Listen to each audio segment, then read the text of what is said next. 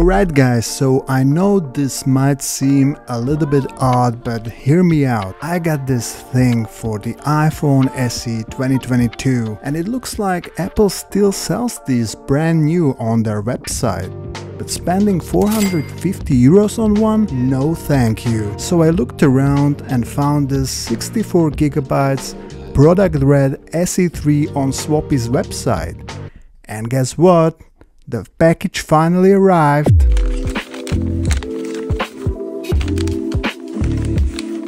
So this isn't sponsored by Swappie guys, so you're getting the real deal review here. I cashed out my hard-earned 259 euros plus shipping to get my hands on this SE3. Should I call it the SE3 or should I call it the SE 2022? I'm gonna keep calling it the SE3. So this is what Swappie calls a very good condition, so I'm itching to see how scratched up this phone is. Alright, let's see what we got here.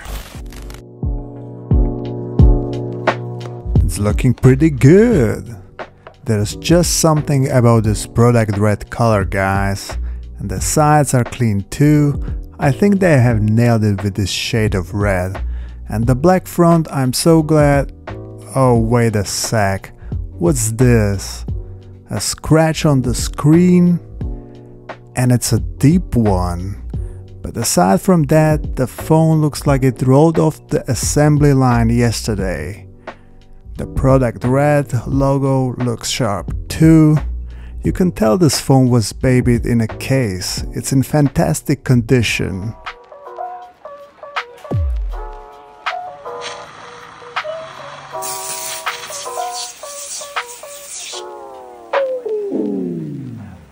Right, I will quickly set up this phone now, but I forgot to show you what goodies came packed in the box. And we got the usual suspects here, a lightning charging cable and a SIM eject tool. Props to Swappie for including that. Okay, but before we move on to the battery check, I got to change this default wallpaper. And as always, if you want to download this wallpaper for yourself, the download link is in the description below. Now, what really interests me is the battery health percentage. So let's head over to battery settings and check it out. Wow, 99% maximum capacity. Now that's pretty awesome. That means it's practically a brand new battery. And I didn't even have to opt for a new one. Swappie will charge you 25 euros if you ask them to install a brand new battery. Now, I know Swappie checks these phones before they send them out, but I wanted to test a few things myself. So I set up the Touch ID and it's working like a charm. I checked the camera and it shoots 4K 30 no problem. It's a real shame that Apple didn't include the night mode with the SE3. I tested a few games and let me tell you, this phone handled them like a champ, so I won't bore you with the details as all games ran smoothly without any lag. Now, for those of you who geek out over benchmarks, here is the CPU's Geekbench score, and to put it into perspective, here is my iPhone 15 Pro.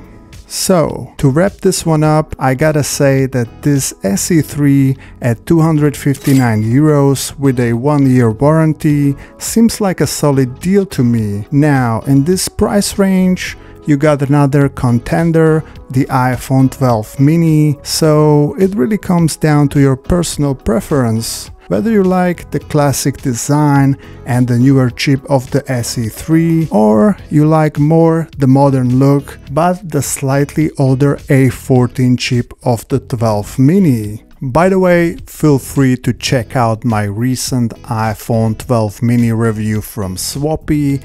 I will drop the link in the description below. That said, I hope you liked this video. You all have a fantastic day and I'll catch you in the next one.